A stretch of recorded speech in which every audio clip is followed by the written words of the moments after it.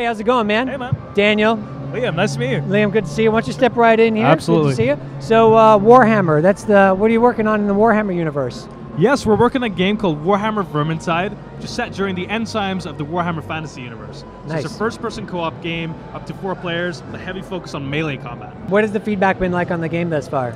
It's been super good so far. It's actually, it's been overwhelmingly good. Like, we came in with a bunch of beta keys today, and we've been just like running out quicker than what we were expecting. So it's been really good. I think it's Well, you beta resonating- get some more.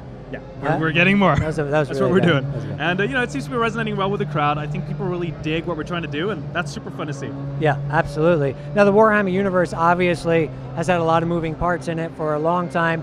Who is this game particularly for? You mentioned the genre, but are you trying to attract new fans, old fans who want something different?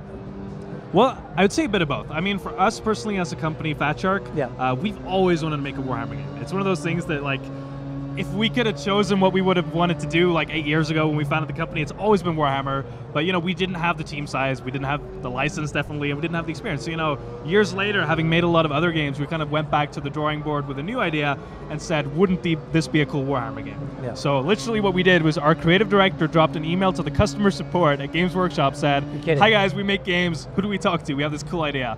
That kind of led us to where we are now. Wow. And, I mean, in a way, this is our love child. This is a game we've always wanted to make as Warhammer geeks.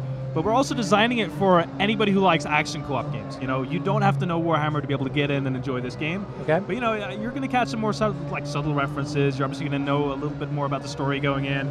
But you don't have to know anything to have a good time in Vermintide. Awesome. Thanks so much for coming by. We appreciate it. Thanks, man.